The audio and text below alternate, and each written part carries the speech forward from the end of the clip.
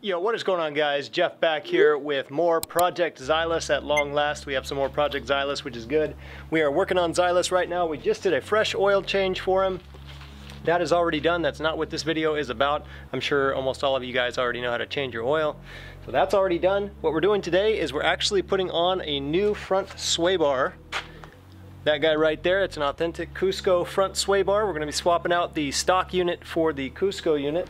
It's going to be a very, very nice upgrade just to increase the chassis rigidity just a little bit, give you a little bit of a sharper handling feel. It is a two-way adjustable sway bar. You can go soft on one setting and then a little bit harder on the other. I'm going to be dialing it in a little harder than softer just because I like that feel. I like it when my car feels like a go-kart. Now, this is not a complicated procedure at all. In fact, this is one of the easiest things that you can possibly do.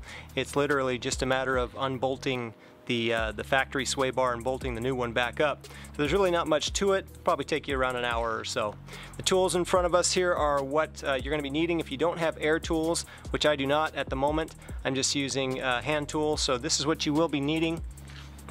You're going to need a ratchet with a pretty hefty handle on it to get a little bit of leverage, because there's going to be some bolts up there that have probably been there for a long time, so you're going to need to have a little bit of leverage. Make sure you have that and a 17mm socket. Also, you are going to need a 14mm socket as well. Make sure you have a deep well 14 like that. A couple of nuts that require a deep well socket, so deep well 14 and a 17 with a heavy duty ratchet like that, or a torque wrench works as well. A 17mm open-end wrench. Try as I might, I searched all of my tools and this is the only open-end 17mm wrench that I have. It's a little dinky thing, but it does get the job done. If you got one that's a little bit longer or a little stronger, that's even better, but it has to be 17mm open end.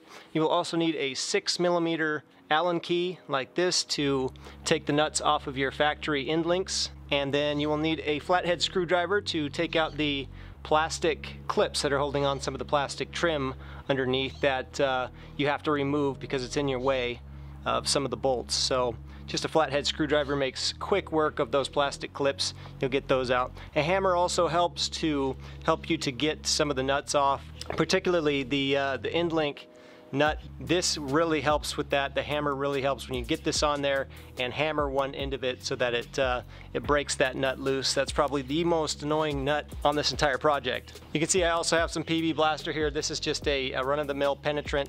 This is a good thing to have before you do any work under the car. It's good to spray down the bolts and the nuts that you're going to be working with and give it a little bit of time, at least a couple hours ahead of time before you get to it. Spray it with some penetrant first, and it will very potentially make your life a whole lot easier. Now, on the sway bar itself here, you may notice there's a few little scuffs and scratches. I did buy this bar used. I picked it up used for about $100. They typically run from about $250 to $300 brand new. I just didn't want to pay that much, so I found a guy that was selling one for about $100, and it's still in great workable condition. There's nothing wrong with it aside from the fact that it's missing a bushing on that side, which is not a problem. I'll just reuse the factory bushing that's on my sway bar currently. End links are also included on the Cusco bar, so I'm going to swap out the old end links for the new ones as well. Still in great working condition. It just doesn't look quite as pretty as a brand new bar, which I'm really not concerned about because it's going to be under the car. You're not even really going to see it, and this is such an easy thing to install and take off that over time, if I decide to, I can take it off and just have it repowder coated, refinished in the same color or a different color, or whatever I choose. That's totally an option, and it's easy to do so. So I was not worried about buying one used. I would suggest picking one up used if you can, so long as it's not bent or seriously damaged in any way. Can't go wrong saving a few bucks and picking up a used one. So that's exactly what I did. I do have the rear bar as well, and that I did have to buy brand new because I could not find anybody selling a used rear sway bar. So I do have the brand new rear one, but in this video we're just going to focus on installing the front bar. So as I said, this is not a complicated procedure at all. It's just a matter of taking off the right bolts and everything. You can see as I look in here, you're going to see a bolt right there that's attached to the end link. Here's the factory sway bar right here, and it's attached to an end link. And this is where you will need the 6mm Allen key that I was describing before, because on this, if you look at that real closely, you'll see there's a little hex indentation in the center there. That hex indentation is actually on the threads itself of the actual end link, so you have to actually hold that still with the hex key like that, and then use that 17mm open end wrench to go ahead and remove the nut. Because if you don't hold that hex key in there, then this whole thing is going to spin all together and that nut's never going to come off. So there's one of these on each side. You're just going to loosen up the nuts and remove the nuts on each side. That way you can push the end link out, and that part is done. And just a little ways further down the sway bar, here's one of those plastic trim pieces that I was talking about that you have to unclip so you can kind of move this out of the way. You don't have to entirely remove this, but just unclip it so that you can move it out of the way, and it's not going to bother you too much. Right here you can see here's the factory bushing that the sway bar sits in, and this metal bracket right here is the U bracket that's fastened to the chassis of the car. That is holding the sway bar in position right there. There's 4 bolts. There's 2 on this side and 2 on the other side right there that need to come out. This entire bracket needs to drop out right here. Now all of the bolts in the brackets, you can see them up there just a little bit right there. Those are all 14mm, so you will need to use your 14mm socket. You can use the shallow socket for 3 of them, and one of them needs the deep socket. So that's why you do need a deep well 14mm socket as well. So go ahead and remove those in addition to the nut here, and that whole sway bar assembly should come down for you. It's that simple. And for your reference, here's the other side. It's actually a little easier to see on this side. Here's that bracket that I was talking about, the U bracket, the factory bushing right here, and here's those 4 bolts. There's one here, and then there's 2 on the opposite side as well, one there and one there. Those are all 14mm, and they all need to come out. This whole thing will be removed. Here is the nut, the end link nut on the other side as well. So just take all those out. It's a grand total of 10, 2 nuts and 8 bolts. Take all of those off, and this whole assembly is going to drop down.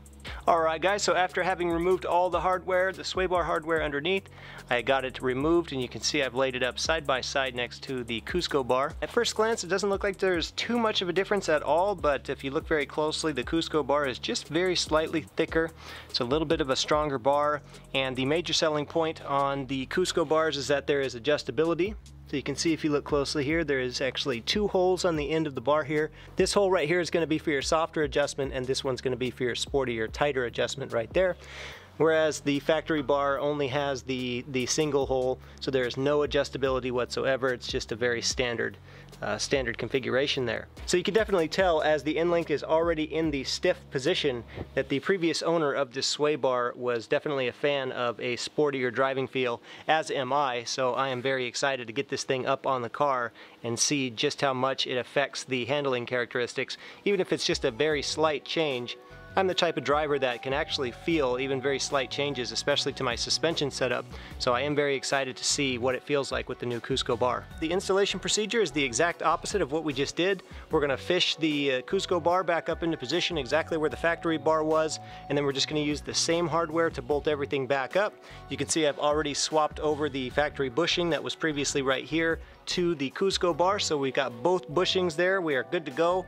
End links are in good condition. I don't need to do any other prep on the end links, so let's go ahead and get this thing up on the car. Alright guys, and just like that, we have our new Cusco front sway bar in position. It was very, very simple to get back up in there. It only took about 20 minutes to get it in position and all bolted up and torqued down. We have, of course, our nut there for the end link connection, and then we have all 4 of the bolts on either side of the brackets on both sides fastened in now. The torque specifications for the bracket bolts are going to be 45 foot-pounds for the 2 outer bolts, this one and the one on the other side. It's a nut actually on the other side there.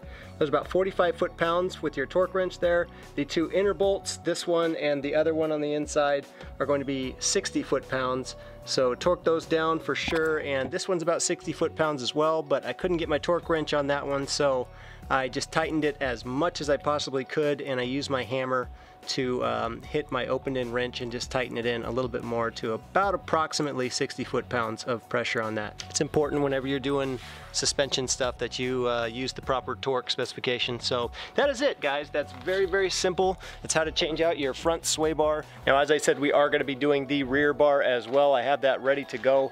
but I don't have time to put it on today, but that will be coming. I'll have that in another video. It is also a very simple procedure, nothing to it. Basically the same thing, just a different bolt pattern and all that on the backside. We'll have the Cusco sway bars front and rear, and really have that suspension setup dialed in underneath now. I am going to be updating my bushings pretty soon and getting some new urethane bushings throughout the car, so that will be nice. That'll tighten it up even a little bit more, but we're in good shape suspension wise with Zailas. He handles great, and like I said, I'm very excited to see any changes that I might feel with the new Cusco sway bars. Thanks for watching this video, guys. Just a quick short one for you. Hope you enjoyed it, hope it helped.